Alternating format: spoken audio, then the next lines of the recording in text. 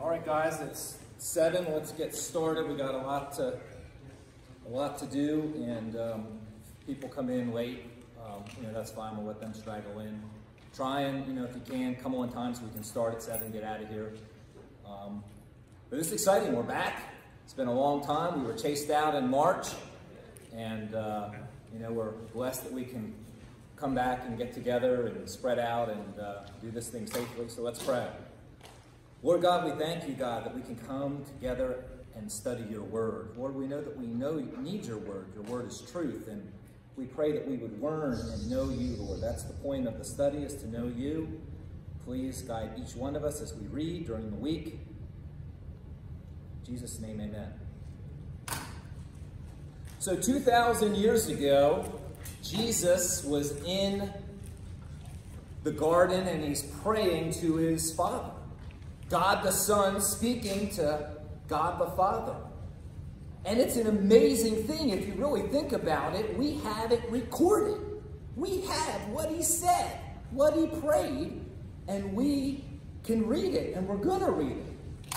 Let me just show you one thing that he said here. Look what he said. And this is eternal life, that they may know you, the only true God, and Jesus Christ, whom you have sent. This is our verse for the study. We're here to know God, not to gain knowledge, not to know about theology. We're here to know God, who is our Father. And this is eternal life. We possess eternal life now. It's a really awesome and exciting thing. And look what else Jesus said here. Same prayer. They are not of the world, just as I am not of the world. Sanctify them by your truth. Your word is truth.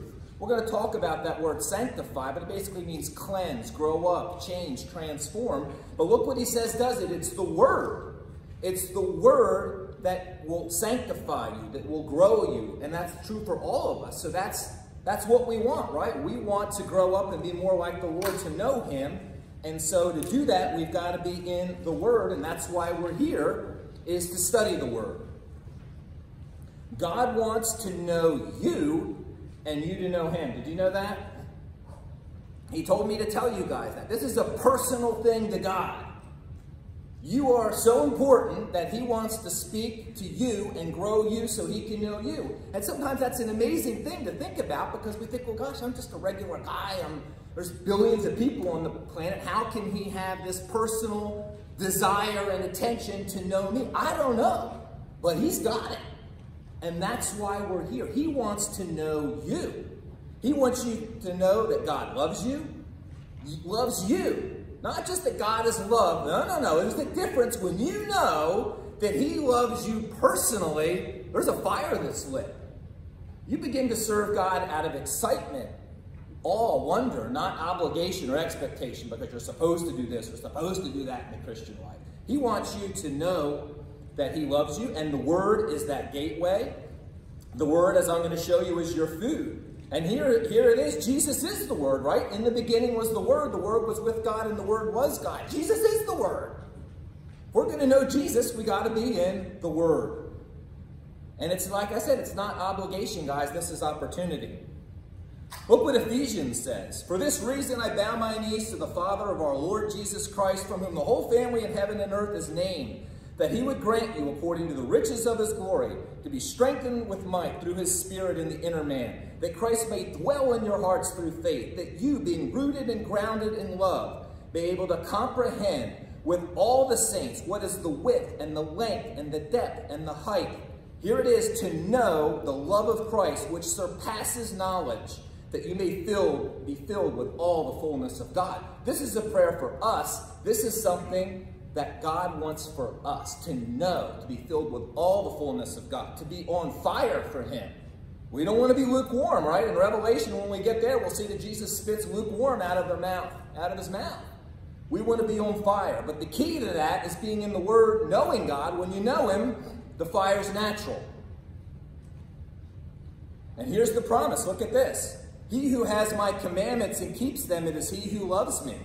And he who loves me will be loved by my Father, and I will love him and manifest myself to him. Wow. Well, his commandments are in the word. Jesus has a promise here, guys, that if you begin to get in the Word and keep the Word, there's going to be a manifestation of God in your life. An existential reality, an experiential reality. Don't get too upset. You go tell Pastor Greg, Dr. Demon's getting Pentecostal on us here. Let's get the Baptist police out on him. Come on now. Look, a relationship is experiential, guys. It's a two-way street. That's what God wants. I don't know what that means for you. I don't know what it always means for me, but I've experienced some things, and it's an awesome thing. So God wants you to experience Him, and that's a promise. The goals of the study, to know God and grow in Him, number 1. Number 2, to read and study the entire New Testament and gain an overall picture of the theme and how it flows historically and theologically. You should have that under your belt to see the integration of the old and new. We'll see that. Some of you guys are coming out of the Old Testament study. You're really going to see that integration. If you didn't do that before, the next time around we'll probably be back in the old. You can do that. So it's going to be a loop that follows. We're going to try and climb into the story and live there as an observer. I want you to really try and do that. Get yourself in the story as an observer sitting there, watching what's going on. It changes the way you read and experience the Word. We want to rightly divide the Word, right? 2 Timothy 2:15. We want to then make practical applications from the text that will help us, right? We need help. We're messed up. So we need practical application. And we want to sharpen and encourage each other. This is a group study. We're all in this thing together. I'll talk about that more. Now, just a few housekeeping issues. So we're all on the same page.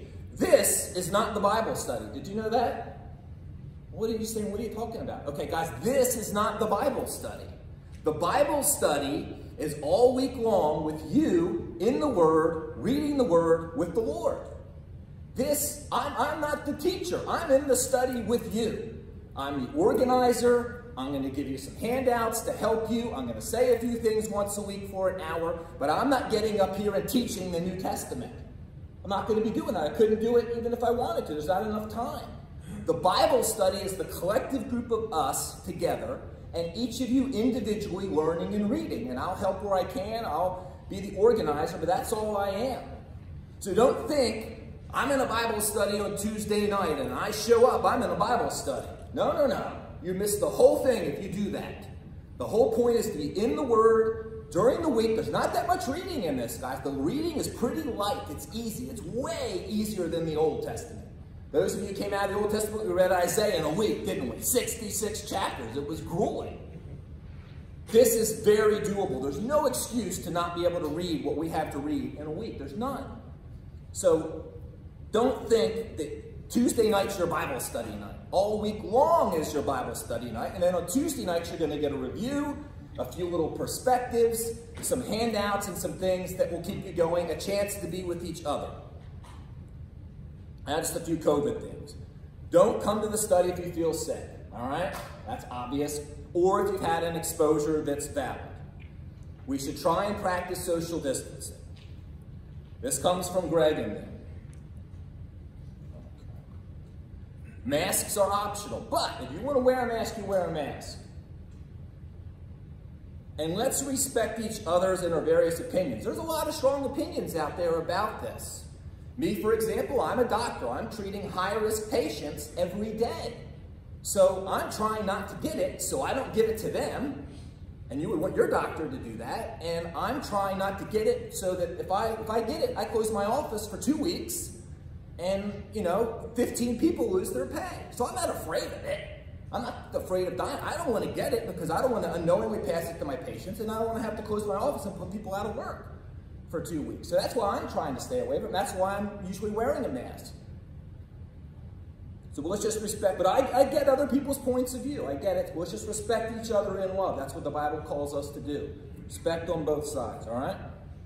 We can't have public food or drink served. If you want to bring coffee, bring a snack, you can do it, but if you were here last year, we were serving coffee. I was bringing you guys little treats and nuggets and everything. I can't do it this time. Sorry. Gremlins. Pray for the study.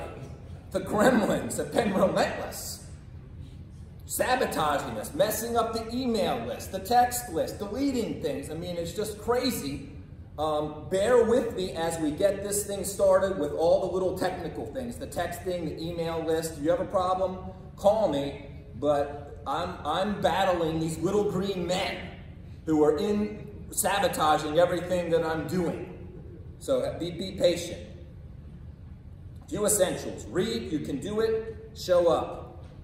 Make it a priority, guys. I mean, I can't miss, right? I can't say, well, I'm tired tonight, or, I want to watch my show or whatever. No, I'm not talking about if you have to work or someone's sick or something like that. But last year we started with 50 and we ended up with about 20, 30 guys dropped out. Let's try and not do that. Let's stay with it. Pray for the Lord to do a work in you that only the Holy Spirit can do. 90% of the learning or more will come from your own reading during the week. So make sure you're doing that. And we can't cover everything. There's just too much. The devil is going to do everything he can to get you out of this study. He's going to do everything he can. He is going to mess up your life. He's going to have you fighting with your wife. I don't care what it is. But don't when you see things getting crazy, there's something trying to prevent you from coming here or doing your reading during the week, pray and realize what's going on. The devil hates men in the Word. He can't stand it. I mean, just this week alone, I've been barraged. Had my iPhone blow up and leaks in my roof and holes in my tire and power outages. I mean, it's just been crazy. The devil was, even tonight, he was setting off the on fire alarm. It was crazy. So pray for each other, pray for the study, but just realize the enemy's going to come after you and try and get you out of the study. Don't let him take you out. Binders, assemble them at home. All you got to do is take your little tab things and insert them, and you'll have a little file for every book of the New Testament so that when you get your handout, you can file them. Then at the end, you'll have a nice little file system of maps and everything. So assemble that at home, use your dividers. Communications. You're going to get emails with documents each week. I suggest you make a digital filing system on your computer. Make a digital file of every New Testament book. And when you get the electronic copies, you got the paper copies, but file those electronic copies as you go along. 4 Gospels, Matthew, Mark, Luke, however you want to do it. Romans, 1 Corinthians, and just take those things I give you and file them away. You'll use them later. You're going to get regular texts from me during the week, encouraging text, the Word. Do not reply ever to a regular text, because people get upset with the texting thing that can happen to them. So when I text you on a regular text, this or that, or a verse, don't reply. That's just for you as a little reminder, okay? We're going to have a forum, and that's for announcements, reminders, Bible verses, but don't reply. But we're going to use the GroupMe messaging app. If you haven't done that, download that app, add yourself to the group. Everyone has been sent that link. And then during the week, this is a great place for us to interact. I'll talk about that more in a second. Because we can discuss things. It avoids blowing up our phones. You can turn off notifications. I'm going to show you how to do that. And check it a few times a day. I really want us to use this, guys. We started off strong with it last year and it kind of died. This is important for you guys to chime in and tell each other what you think, what you're learning, commenting. It is a great tool, and you can do it in your own time. We need to hear from each other. Everyone in here has something to teach and learn that gives someone else, and that's what it's all about, the iron sharpening iron. Please use the app, chime in. Be the first person to say something. Don't wait for me. We could do some neat things you'll see where I can send out polls and let you guys vote anonymously on different things. Did Jesus do that, or why did he do this, whatever. Last year we voted on was Nebuchadnezzar saved and some different interesting things. But please use it. I really want to see us have a good turnout for that. Each session will be posted on YouTube the next day. You'll get a link in the email. None of those links change. My YouTube page channel doesn't change. You already have it. I'll also post it on the GroupMe app and the links, and everything will be on the share file. You've gotten a link in your email to the share file. That's like a folder on the internet, and you can click on that, and as the books are added, you have access to anything in the study. The PowerPoint, all the handouts, everything from tonight. All those handouts out there are already up there in a digital format. The PowerPoint presentation is already on there. So you can download those files for yourself and have access to them at any time. Everything. And the link stays the same. Now, the GroupMe messaging app. This is like what the main screen looks like. If you click on that right there, that little coastal icon, it's going to bring up this window. Okay? And see that little button there? Mute. If you slide that to the right, then every time somebody comments, your phone won't notify you. Because that can be annoying. And I actually recommend you do that, unless you don't care. Because we had people silencing it last year and then they never responded. But I understand that's annoying. So you just turn that to mute. It'll tell you how long you want to mute it for. I would just click always, and then just check it twice a day at your leisure when you have time or when you feel like it. That way you're not getting bombarded when people are firing away and you're annoyed, and then you're annoyed you're not going to use it. So just go on there and click mute and then check it at your own leisure. Okay? This is what the New Testament filing system can look like. You just have a file for each folder that you create on your computer and you save everything. This is our schedule. You have a copy of this. This is week 1, the introduction. And we're going to, here are the different weeks and what we'll be reading. I'm going to explain this section to you here. It's a little different, but everything else is very self-explanatory. Okay? Now the reading is due on the date that you have it. So next week is week 2, 8/25. You should have read in the 4 Gospels, the first section, the introduction to the King. That make sense? So it's due on the date that we meet. So you have all week to do it. Now, we're doing the 4 Gospels chronologically and in harmony. Because if you've noticed, a lot of the same stories are the same and they're told over and over again. So we're not going to read one and then read another. We're going to read them all together. And what you have in here is, see, this is your first week. See, week 2, the introduction to the King. It tells you what to read in Matthew, Mark, Luke, and John. But if you notice, it tells you the event, and so they're all synchronized. So if you want to read them that way, and that's a cool thing to do because each guy will give you some different details that the other one doesn't often. And that's why God had different gospel writers. So that's a neat way to read it, is to read Matthew in that story, then see what Mark said, and then see what Luke said. And what's the difference? Why did God give each guy give his perspective? Okay, and we'll follow this all the way through. These harmonies are difficult. This is built by 2 masters, Arnold Fruchtenbaum and A.T. Robertson.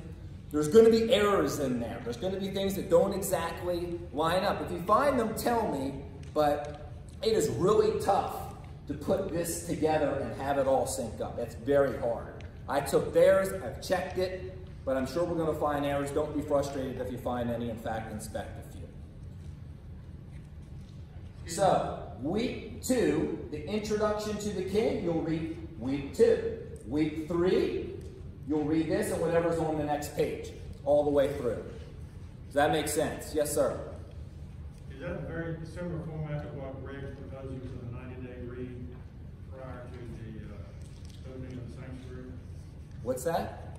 And Greg, was it about a month ago or something? The NT90. I have no idea if it's the same. It looks the same. It might be, but I don't know. I would doubt that it's the same because everyone seems to do this kind of thing different. All right, just a few comments on how to read and study the Word. Let me just give you a few analogies. Imagine that you're reading this book by Max Lucado, 6 Hours on Friday. And you're reading it and you don't understand something and you're frustrated and you wonder why it's there. No, Max Lucado is sitting with you in the room. He's right there. Whenever you read the book, he's magically there just like he is. But you don't talk to him or ask him anything. You don't say anything to him. You don't ask him, hey, Max, what does that mean? Or why did you put that there?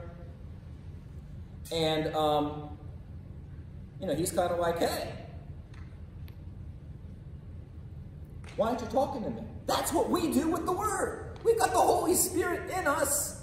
God is with us, and we read the Word, and we don't talk to Him about it.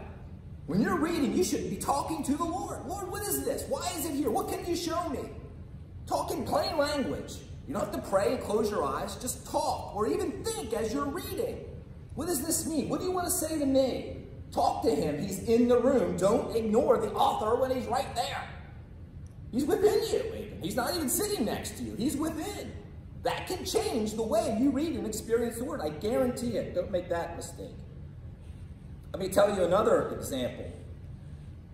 Guy moves in a house, never owned a house before. They give him an instruction manual for the house, but he doesn't read it. He doesn't turn on the lights. He doesn't use the heat. He doesn't use the air conditioner. He's going to the bathroom outside. He's washing his clothes in the creek. He's drinking dirty water and getting sick from the creek water. He doesn't even go upstairs. He's sleeping on the couch. That's the way we often live our Christian lives. God's given us the instruction manual of the Word, and there's all these instructions and all these rooms and all these things He wants us to know and discover that can change the way that we live, and we never read the instruction manual. And you know what? He'll let you live like that. So when this guy opens up the instruction manual and gets in, he's like, oh my gosh, I had a bedroom, I've got a bathroom, I've got lights, I can wash my clothes, I've got clean water. You can experience the same thing if you get into the Word. You're like, oh my gosh. And let me tell you something, there's no end to it. It is endless. You will not stop discovering and growing no matter who you are or how far along you are. It's as deep as you want to go. So it is a carrot to chase. Read, discover, be amazed. It's said that the Old Testament is the New Testament concealed. The New Testament is the Old Testament revealed. We're going to see that. Be a Berean. From Acts 17:10, it says that they received the Word with all readiness and searched the Scriptures daily to find out whether these things were so. Do that. Question things. Ask questions. Don't believe everything you hear. Be a Berean. The Bible says that the Scriptures are everything. All Scripture is inspired by God and is useful to teach us what is true, to make us realize what is wrong in our lives. It corrects us when we are wrong and teaches us to do what is right. What four things does the Word do? Teaches us what is true, truth, the way things really are, proper beliefs about God and the world we live in. It makes us realize what is wrong in our lives. It points out sin or wrong behavior. We need that, don't we? It corrects us when we're wrong. It identifies proper behavior. And it teaches us to do what is right, living according to God's law and what is healthy. So it says that it's everything to us. If we look at the Old Testament and the New Testament, Genesis 25 verses 37 times. Isaiah 69 verses 104 times in the New Testament. Wow. When you come across an Old Testament verse, go look it up. Don't read through it. That is a window to open up the understanding, because the original readers, they knew their Old Testament. That was their Bible. So when they heard that verse, they knew it. They knew the context. Dig. Those are pearls hidden in there. Don't miss them. Look at Revelation, 249 references. Some people say there's 800 or 1,000, depending how you count. The New Testament uniquely displays Old Testament real life situations as principles to live by. This is kind of cool. So in Luke 6, we're going to read to love your enemies and do good to those who hate you and all that. And you say, well, how do you do that? What's up with that, Jesus? I don't get it. Well, usually the living example of that is in the Old Testament. You go to 1 Samuel 24, you have when David spared Saul's life. Someone who was trying to kill him. He had a chance to kill him and he didn't do it. So you can see then the relation where the Old Testament lives it out and shows you how it can work in action, and the New Testament principle is there. Just a great example. So sometimes go back and look at those examples if the Holy Spirit brings them to mind. And just in terms of some basic principles for interpretation, This is a good little analogy. This is what Liberty teaches, where Pastor Greg went. Step one is you want to figure out the meaning to the original audience. That's always your first step. What did it mean to them or in their town? Then you cross the bridge and you find out what's the principle that can be applied to me, and then you see the meaning for us today or to me. Always start with what the original meaning was to them in context, then transform it to what it means to you. Don't start, what does it mean to me? What did it mean to them? Now listen, this is very important. The meaning is in the text. The meaning is in the text that was placed there by God, by the Holy Spirit, via the original author. God put the meaning in the text. Our job is to dig out the meaning in the text that's already there. Okay? You discover the meaning that's already placed there by God. That eliminates this, well, you know, to me, this means this. We're not talking application now. We're talking, what does it mean? What is it saying? Okay? You do that by looking at the original audience. Then you can say, what is the principle taught, and how does that meaning apply to me? That's the proper order to do it, especially when you get into tricky waters. Not, what does this mean to me? You could mean anything to you. You could say, well, to me, this says this. Well, that may not be what it says. So be careful of that. We do not determine the meaning. We find it and we apply it. Very important principle. Never start there. Now, that's what this fancy Bible term is. I don't like to throw these things around. Bringing the meaning out of the text. Exegesis. Eisegesis is where you read in your own meaning to the text. And people do this all the time. They're saying, oh, well, in Genesis 1, that a day doesn't mean a day, and it means millions of years and all that stuff. All that's nonsense if you follow the principles that we told you to just do. What does the Bible mean? You must know what it means to the original audience before you ask what it means to me. Here's a great one. Follow this. When the simple sense makes common sense, seek no other sense, or you will make nonsense. Follow that. I mean, God's not trying to trick us. So when something is plain and simple, and that's what it says, that's probably, believe it or not, what it means.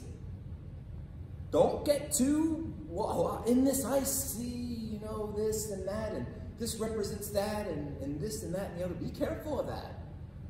Start simply. Build from there. Unclear or harder to understand verses never supersede plain and clear verses on a subject. We'll get to that, especially when we talk about losing your salvation. Remember that. When a verse clearly says something, it's never superseded by some obscure verse that we're having trouble figuring out. Right? Eternal life is eternal.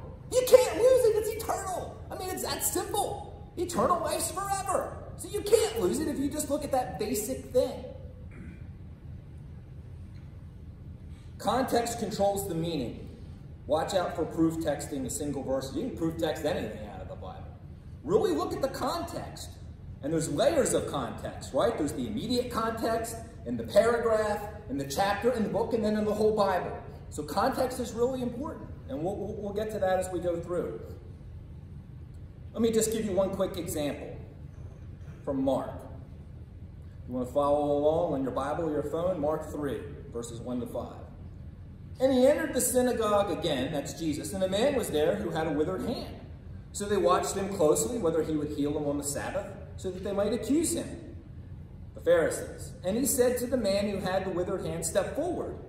Then he said to them, is it lawful on the Sabbath to do good or to do evil, to save life or to kill?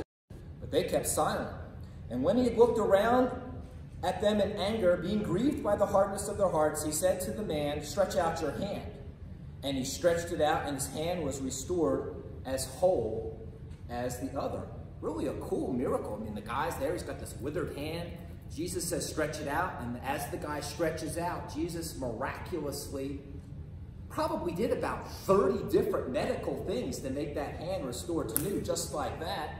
And I'm going to show you guys some medical aspects of some of these miracles that really make the miracle really cool. When you understand what was going on in the tendons and the ligaments. We'll come back to this story. And what had to happen in those different muscles and all the nerves and everything to make that miracle go.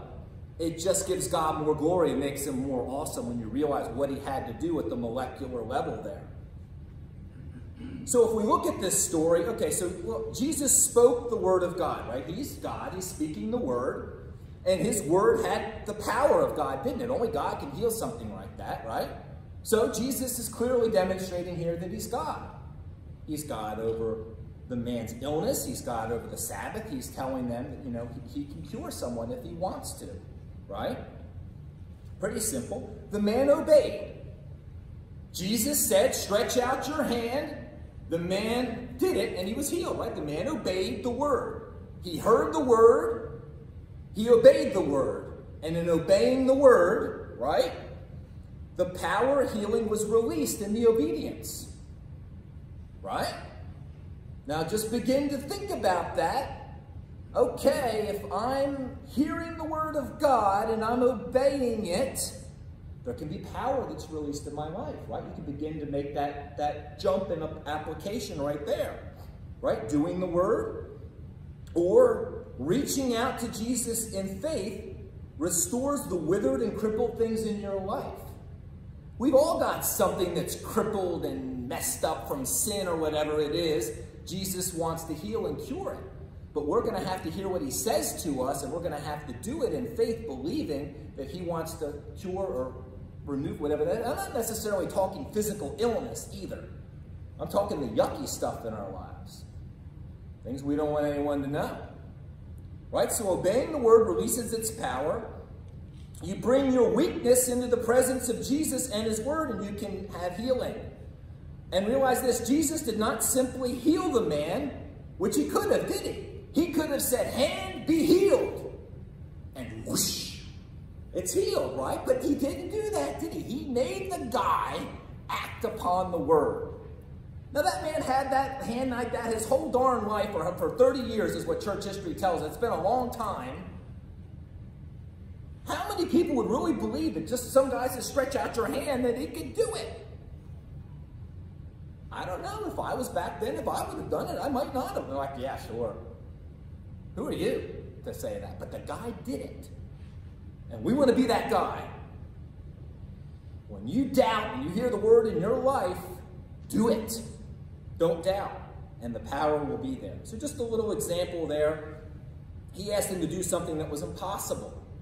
And when you look at these stories like this, changes the whole way you read the Bible. You can't wait for the next story, so you find out what you can learn from it.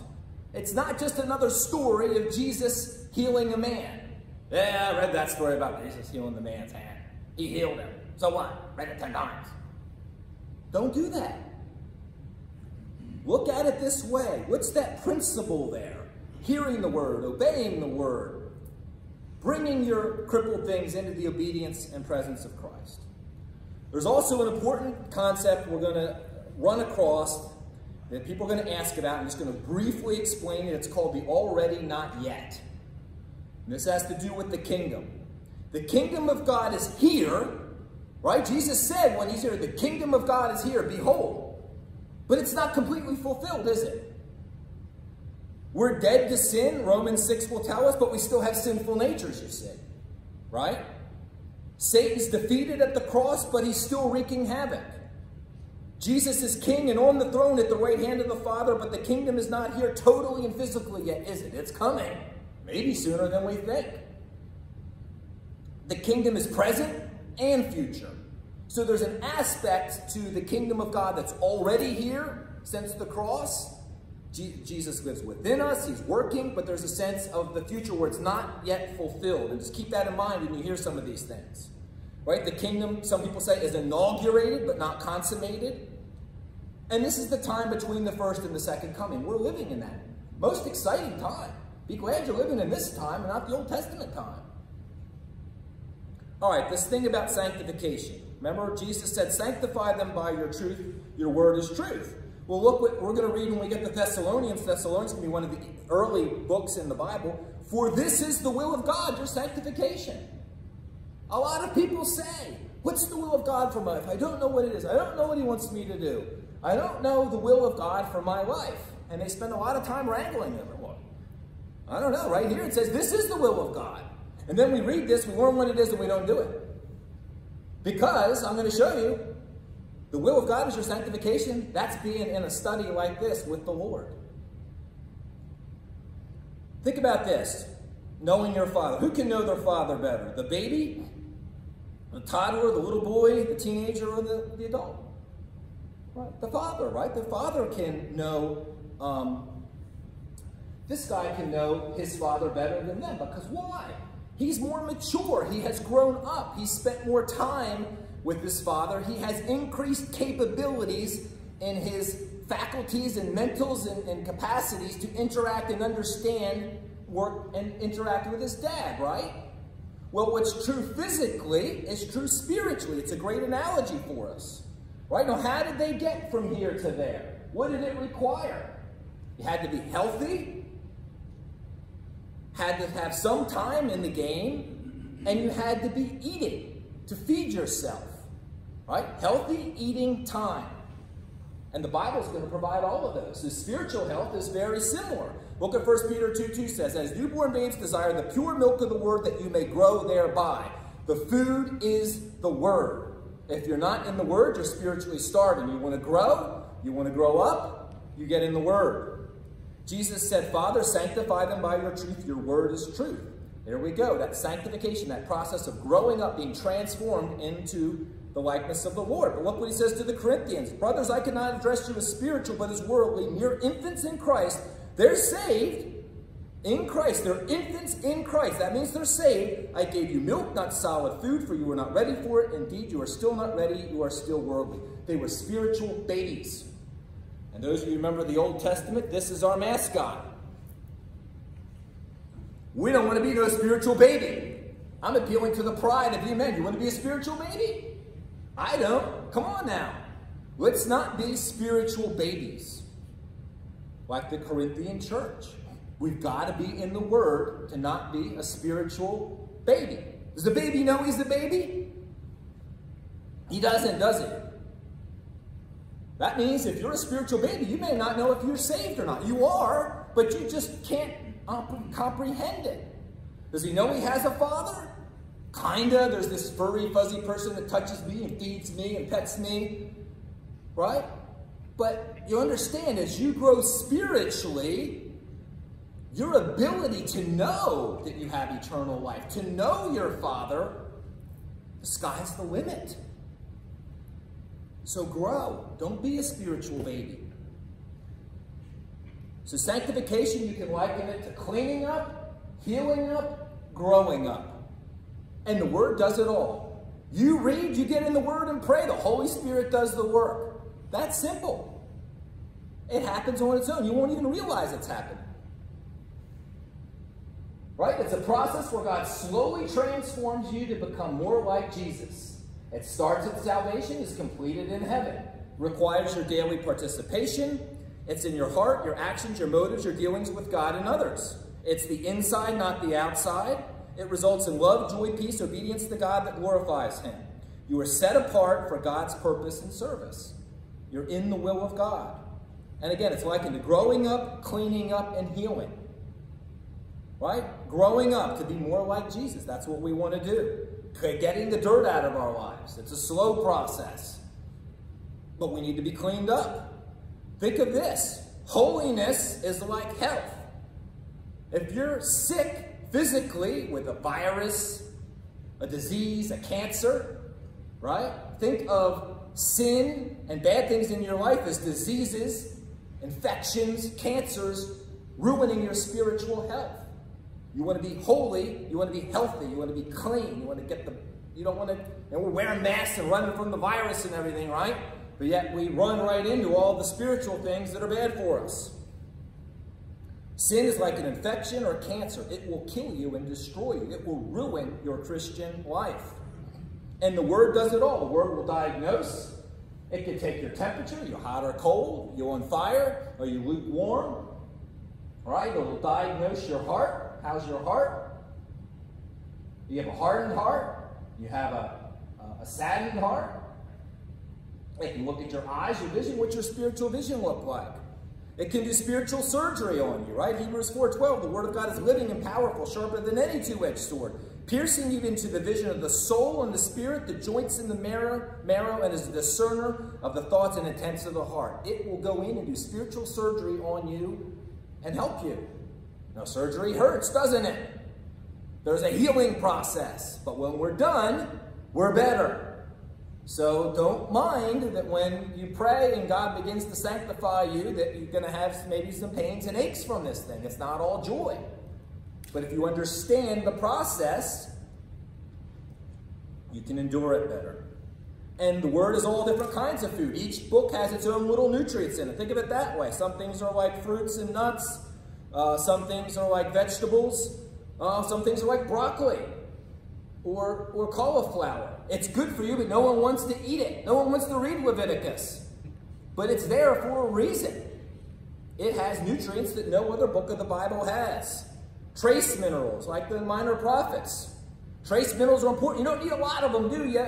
But you've got to have those trace minerals or you aren't healthy, your cells aren't functioning right. Don't ignore the littler things in Scripture. They're there. They're trace minerals for you. Then you've got the meat. The Romans is the big old steak. Maybe 3 steaks that's so big. The Word is milk, it says. The Word is water, it says. The Word, Paul makes an analogy with spiritual exercise. Don't take care of your physical man to the T, watching your diet, exercising, working out, eating all this great food, and neglect your spiritual man. Spiritual man's just as important, if not more important. Take care of your spiritual man equally. I bet you everyone ate a couple meals today, didn't they? No one goes a couple days without food. Don't go without being in the Word. Remember, it's your food. So the Word can diagnose and treat. A little point here, Psalm 119. I did a study on it one time. I can send you this file if you want it, or I'll put it up on the share file. I did Psalm 119 talks all about the Word. It's all about the Word. And I counted all the different benefits or blessings that it said that it had. I found 47 different blessings and benefits from the Word. 47! It's crazy. Nothing can do that, guys. Christian books can't do it. I read 2 of them. Throw it away. Throw my book away. Get in the Word. My book can't do this. Be healthy. Pray. Be in the Word. Worship. Fellowship with God.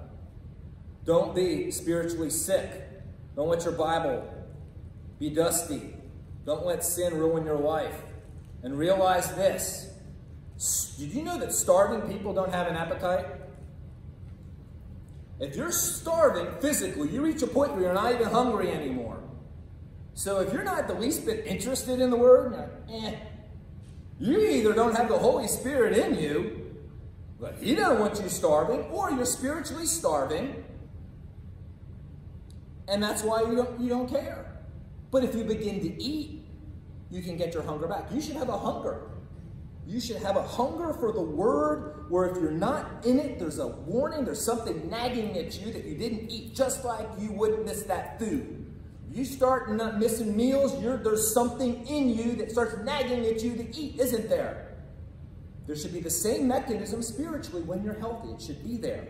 Let it be there. That's why we're here. Now, very quickly, we're almost done. A little overview of the New Testament.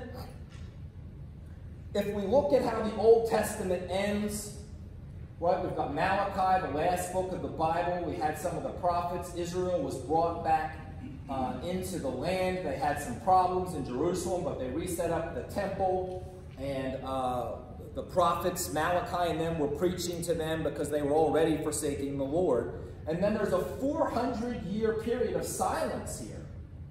400 years, that's a long time. Think about how America's not even 400 years old. So it's a long time between Malachi and when Jesus is going to come on the scene in 30 AD. So you need to understand that, because the Pharisees and all the stuff that's happening, there's a lot that happened in there. You could do a whole study on this history, and it's worth doing at some point.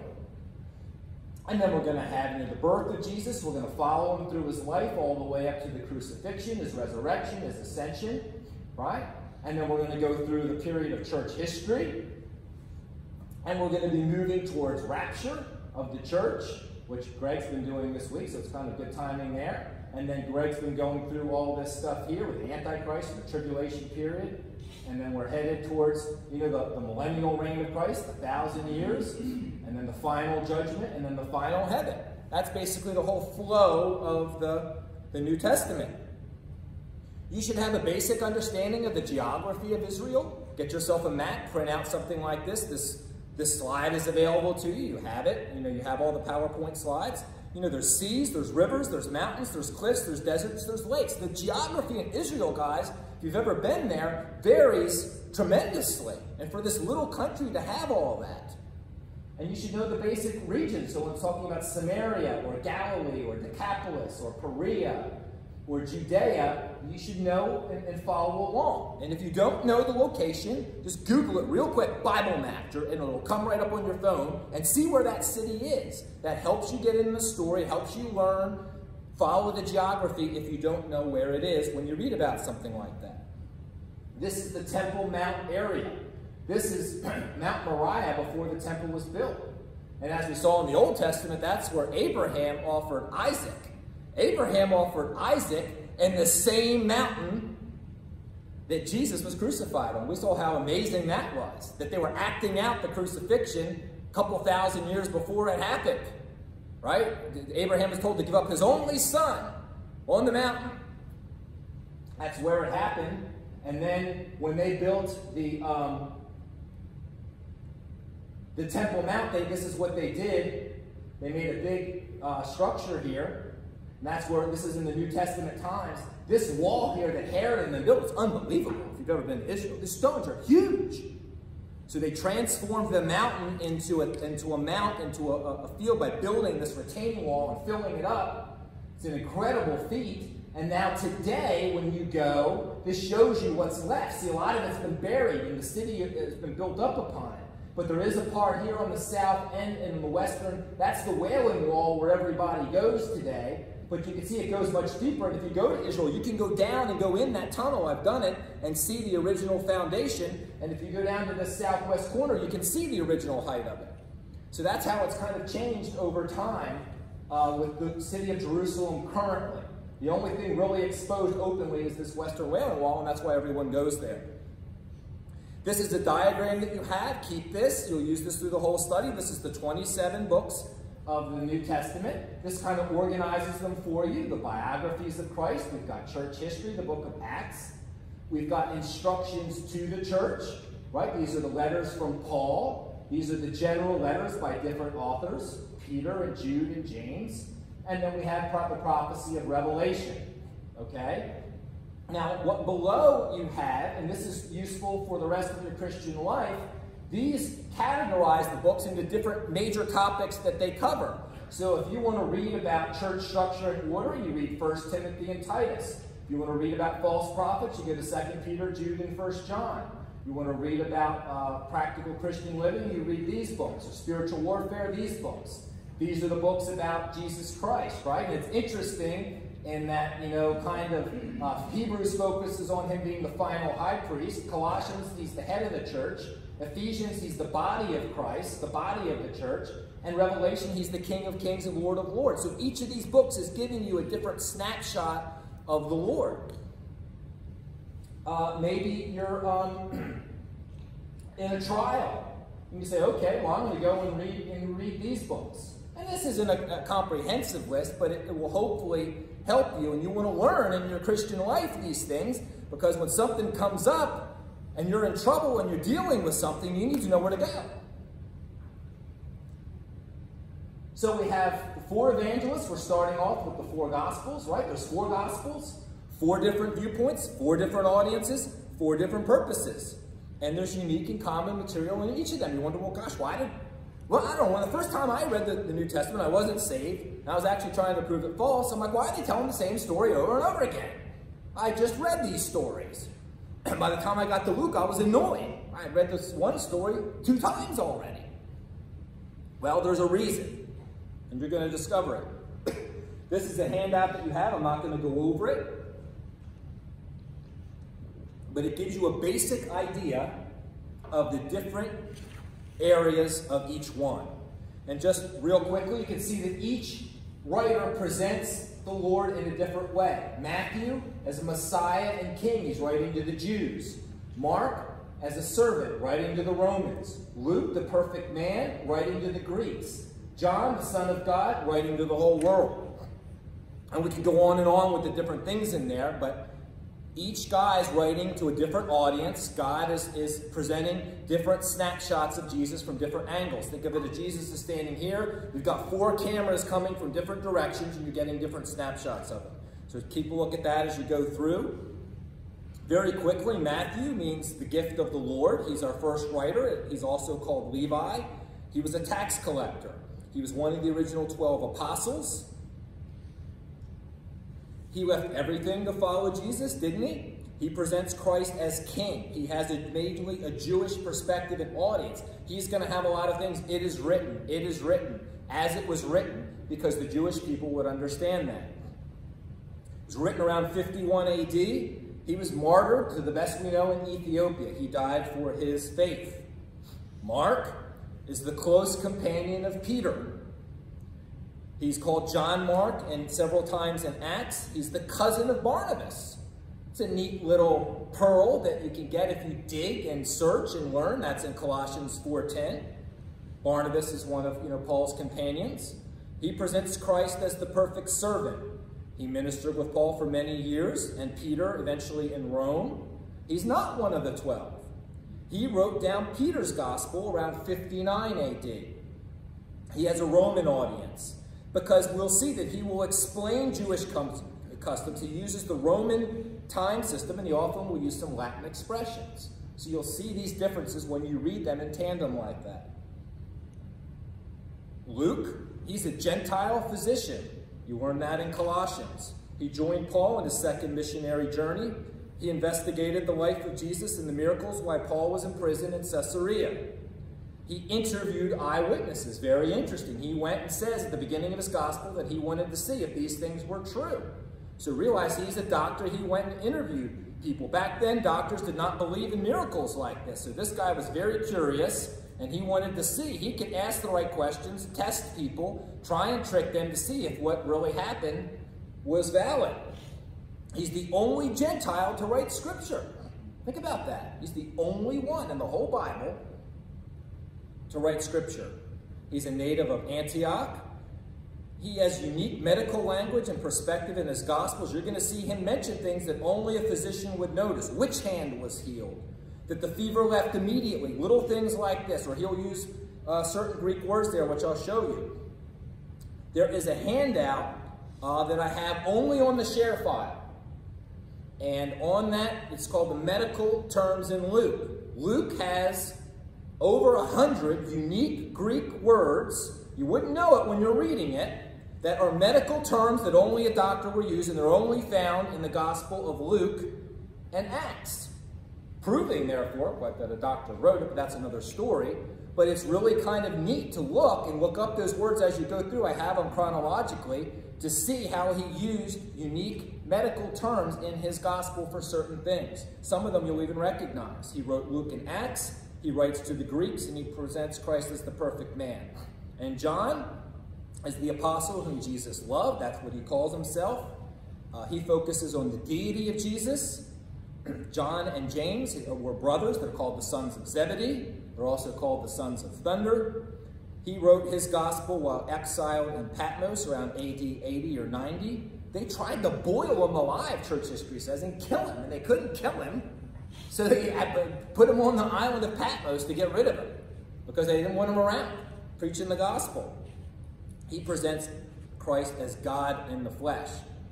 And look what Papias here, one of the early church fathers, says about Mark. There's some interesting stuff that we have. It's not scripture, but this is very reliable. He says, Mark, having become the interpreter of Peter, wrote down accurately whatsoever he remembered. It was not, however, in exact order that he related the sayings or deeds of Christ. For he neither heard the Lord nor accompanied him, but afterwards, as I said, he accompanied Peter, who accommodated his instructions to the necessities of his hearers.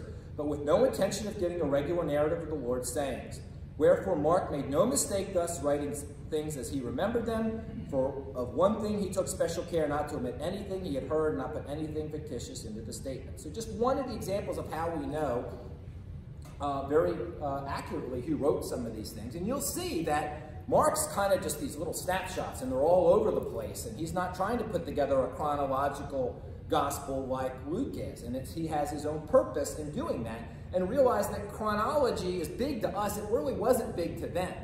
Matthew and them, they'll put things out of place for their own purpose, sometimes for a literary purpose or a context purpose to teach a lesson. That's why they have them organized the way that they do. Of course, God did it as the Holy Spirit, but don't get hung up that the events are in different orders in some of the Gospels. Well, in Matthew, it was this healing. In Mark, it's that healing. That's not an issue. That they weren't trying to do that. If we look, this is going to be a timeline that you get later. This will be one of the most important ones you ever get. And it's basically from the cross, the history of Paul's life and his 3 missionary journeys. And it shows you where each of the churches were planted and then when each of the letters were written. And it shows you where each here the Gospels were written. And there's where Luke looked in Caesarea. I won't read this to you, but you can look this up on your own. But again, I put in some of these quotes from these church fathers if you're interested. So we're doing a chronological study. We're going through chronologically, right? This is one of your handouts. This is the life and ministry of Jesus. And we have it broken up into sections. We're following along with the feasts of the Lord here, right? We've got Passover, we've got Pentecost, and we've got Tabernacles, the 3 main feasts. And we know where some of these are because they tell us in the 4 Gospels, and they're mentioned. That allows us to set up the timeline and have an approximate, this is approximate order of these things that he did and how he did them. We've got John the Baptist, a ministry in Galilee, around Galilee, and then we can see we get into closer to Jerusalem, then we have the Passion Week. And we're going to read, right, the introduction to the king. That's this first week. Then we're going to read the authentication of the king. That's in this section here. The controversy of the king. That'll be week 3, week 4, 5, 6. And look here. See, 7, 8, 9, and 10. A lot more detail on this final time, right? And that makes sense. That's the whole time where he's persecuted. He's going to... They give us more information, don't they? As we get towards the end. That's why we're spending more weeks in this section here, in the crucifixion, the resurrection, and the ascension.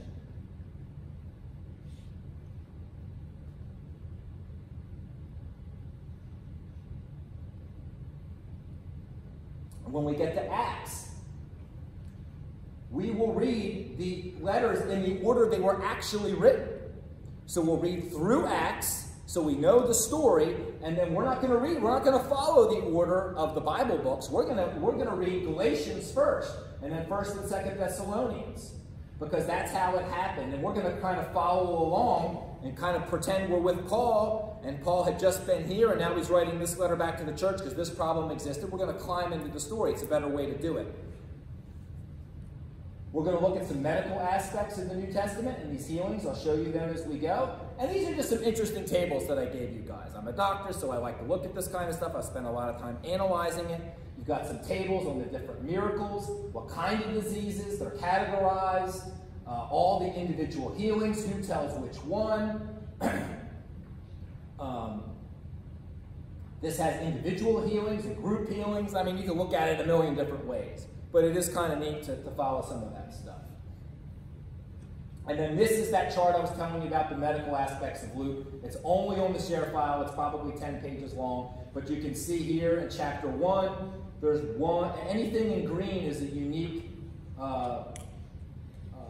medical word that he uses. We've got 1, 2, 3, 4, 5, 6, 7, 8 just in the first chapter there. And they're listed by there, and it tells you the English word, the Greek word, and the medical usage and its description. This work's been done over a period of time, but it's interesting. And that's just a blown up view there. You can see where Luke is using these unique words there. Look at this word here. See this word here? When Luke says they're eyewitnesses, see that word autopsies? That's where we get our word autopsy. To examine, to look over in detail at something, to try and figure it out. That's the word that he uses for eyewitnesses there. He uses a medical Greek term there, so kind of neat. And I'm not going to go through this, but if you have, there's a whole thing on the reliability of the New Testament. If you missed that, I gave a talk at Coastal, I don't know, maybe a month ago. It is on the same website that you have to see the videos here if you want to see that. But the New Testament's reliable. Let me just say that. It is, I've looked at this in detail. It is so rock solid, it's not even funny. Do not doubt anything about the reliability of the New Testament. And I've got all these slides in here for you. This is basically the same talk that I gave at Coastal. You can watch that if you want. And then there's some people will question the authorships of the Gospels. Guys, this is rock solid also. We've got church fathers quoting it. We've got all kinds of evidence from the manuscripts. And people who say otherwise are just trying to throw you for a loop. If you ever have any questions or concerns about that, and that's throwing you, it's bothering you, it's nagging you, let me know, or one of the pastors know. We can point you to some of the resources. I'm a guy who likes to question things. Wait a minute, how do we know that Luke really wrote it? How do I know? It says he's a doctor. His name's not written on there, per se. He doesn't identify himself. This is Luke.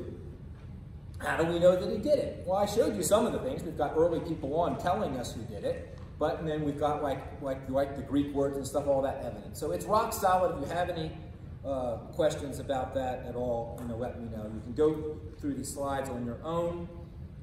So next week, we will go over that first section, the presentation of the king. You have your reading. Any questions? So tomorrow and after every meeting, you'll get an email and you'll start getting text. The email will have the links. Remember, the links are the same every week. I'll attach whatever handouts were electronically, but remember, they're also on the share file.